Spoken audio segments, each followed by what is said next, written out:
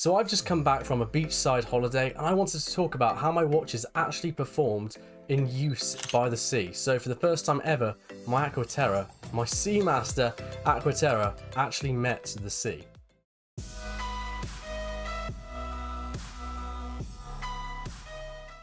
Now before I jump fully into the video, I have to ask you, if you take just a moment to subscribe, it would make a massive difference because I'm super close to 1,000 subscribers and I'd really appreciate your subscription.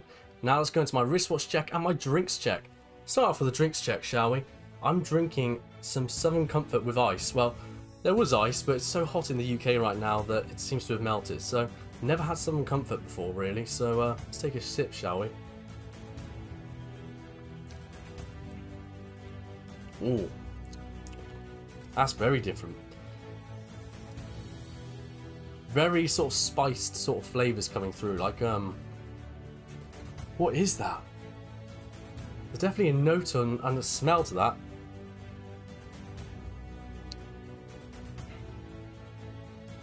It's almost like marzipan-y. It's alright. It's definitely different, I'll give it that. I'm not sure how it would pair with Coca-Cola or something like that, but it's quite nice, it's quite pleasant, very sort of palatable. Yeah, not too bad really. And for my wristwatch check, I'm wearing a bit of a vintage shirt today, so I decided to pair it with a vintage style watch, which is my Saint Martin. I actually think this looks really good on this sort of quite cheap brown leather, and yeah, I think it goes quite well with the shirt. It's sort of a vintage sort of look I'm going for today, and it's just very sort of loose and airy because it is really hot here in the UK, so wearing some looser clothing is definitely aiding in my cooling. Now let's get into the video. So as a lot of you know, I took a few watches with me on holiday. Now if you haven't seen the video where I break down what I took with me in my watch roll, well here's a quick summary. I had my Buford Cavalli, I had my Omega Aquaterra, I also had my Chronos, as well as my G-Shock. Now some of these watches actually had quite a reasonable amount of wrist time. Others had absolutely no wrist time during the 6 days that I was away. So let's start off with what got worn the least. Surprisingly enough, it was actually my Chronos. I didn't wear it once. But that's not to say I didn't get some Chronos photos, and if you're wondering how that was possible, because my friend that I was with has also got a Chronos, but he's got the black Chronos date. So yeah, I've actually really enjoyed taking photos of his watch in action, and he really wore that watch. I'll get back onto that a little bit later because there's some interesting stories around that watch. But the next up, what I also didn't really wear much at all, was my Buford Cavalli. I thought it looked fantastic when I did wear it. I wore it for one day, took it around town, took it to the harbour that I was staying near, and I had some beautiful, really fresh seafood. I had some really nice seafood, and I really enjoyed just wearing it about, and it looks fantastic on wrist. I also got a cheeky photo, and that was it really, just the one. I didn't really get any other photos of it.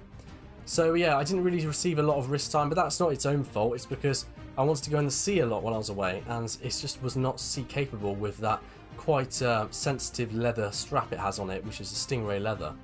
Now up next though, I have to talk about it. The G-Shock, it did get a lot of use. It got a lot of use. So I took the G-Shock right into the sea straight away. That was my beta watch on the holiday. I took it into the sea. I wore it when I went out, and I just really enjoyed wearing it, I have to say. It slipped over the wetsuit really nicely, and I wore it while I was surfing, while I was using it at kayak as well, and just around town really. It was really nice to have. And the thing I wore the most was my Aquaterra, my most expensive watch on the holiday. I wore the most by far because I just really loved the feel of it. I don't know why I wasn't so worried about it. I just didn't really get worried when taking it out at all, which is not really like me. I'm normally quite a bit more conscious when I'm taking a valuable watch out anywhere, but I was able to relax, enjoy the Aquaterra, and just wear it about, take it, you know, to restaurants, you know, walk around town with it, cook dinner with it, you know, I was just enjoying it. Now the only thing I didn't really get to do a lot of with it was take it into the sea, because I wanted to wear it over my top of my wetsuit, but the straps I had were not able to do that, because the really nice Artem strap is very, very tough to adjust, and I just didn't want to bother with that. And the leather strap would obviously perish quite quickly if I took it into salt water. So I didn't really get to wear that, but that allowed the G-Shock to get some more wrist time.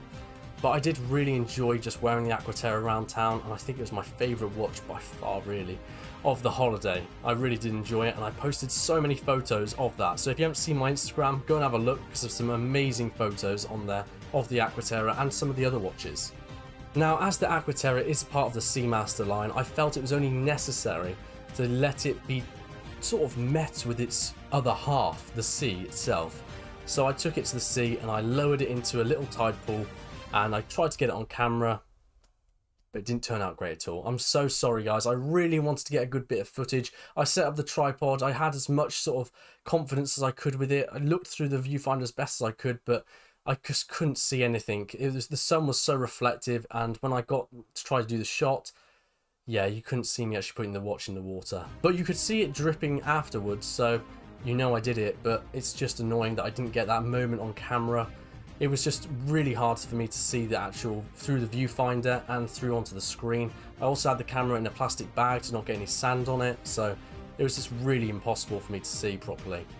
Anyway, I did try and do that, and I got the Seamaster reunited with the other half, its sea itself, and I really did enjoy that. It was a kind of special moment, to be honest. It sounds so stupid, doesn't it? I mean, it's just a watch at the end of the day, but it was a kind of cool moment, to be honest. I really did think that was a bit of a highlight of the trip. But let me go on to the other watches and how they were sort of really put through their paces, and why for me, even though I really loved wearing the Aquaterra and it's my favourite watch on the holiday, I think the gold star really deserves to go to the Kronos, because even though I didn't wear mine at all, wow, did my friend's Kronos take a beating. So it's an automatic watch, so it's got mechanical movement, yet he wore it like it was a G-Shock. He put it through its paces like I've never seen any mechanical watch be put through its paces. So he first took it out to sea over the wetsuit, you know, swimming around with it, kayaking with it, quite sort of standard, you know, quite respectable to endure that sort of thing.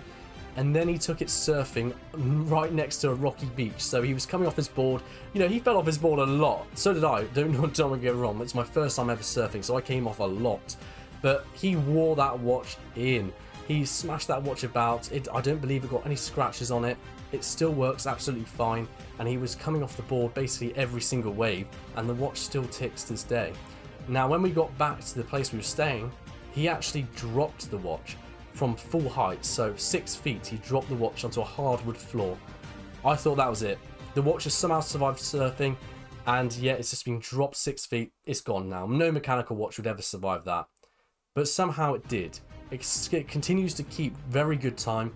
The date function still works. It still winds. It still hacks. Every mechanical feature still works fine. I have no idea how. I would never ever advise doing that with your mechanical watch. It's just impressive as all hell, and I think that's why the Kronos deserves the gold star of this sort of video, because it is just an incredible watch for the value for money. Now, I actually did really enjoy the holiday itself.